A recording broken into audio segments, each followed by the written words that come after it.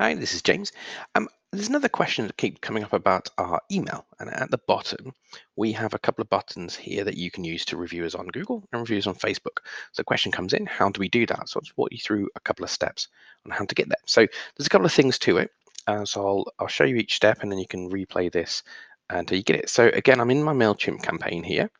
I'm going to go ahead and drag over a button. So my title, you can call it whatever you want, but I'm going to say review us on Google. And then I need to know where to take it. So I've already gone ahead and prepared that. That's the link for where to review us on Google. If you're not quite sure how to get that link, we've got another tutorial on how to get that. I'm going to jump over to the settings and I'm going to change that button to be the full width. So it takes up the full thing. Now I want it to be in sort of the Google style. So I'm going to use this plugin here for my Chrome browser. It's called the Color Pick Eyedropper. And I'm going to go ahead and move that over this blue, and it tells me what the hex code is for Google's blue. So if I go ahead and pop in that into the background, then it turns the button Google Blue. So it's now going to go to that location. It's going to be in Google Blue, and it's the full width. So if I go ahead and add another one, I'm going to do the exact same thing. This time I'm going to say view as on Facebook.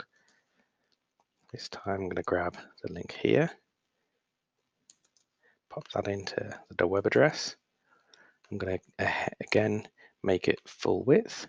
I'm going to jump over to Facebook, grab the color. Want it to be in Facebook blue this time. Pop that into the style.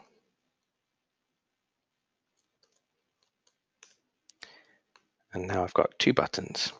One says reviews on Google, one reviews on Facebook. They're in the branded colors, they'll be more recognizable. And when people click on them, it will take them directly to the sections where they need. In this case, on Hypestar's Facebook page, where they can review us. And on this one, it'll take us directly to the section where they can review us on Google, and it'll even pop up with the review box ready for us to do it. So we're making that journey as short as we can for the user, in this case, to review it, something that's really useful for us. I hope that helps.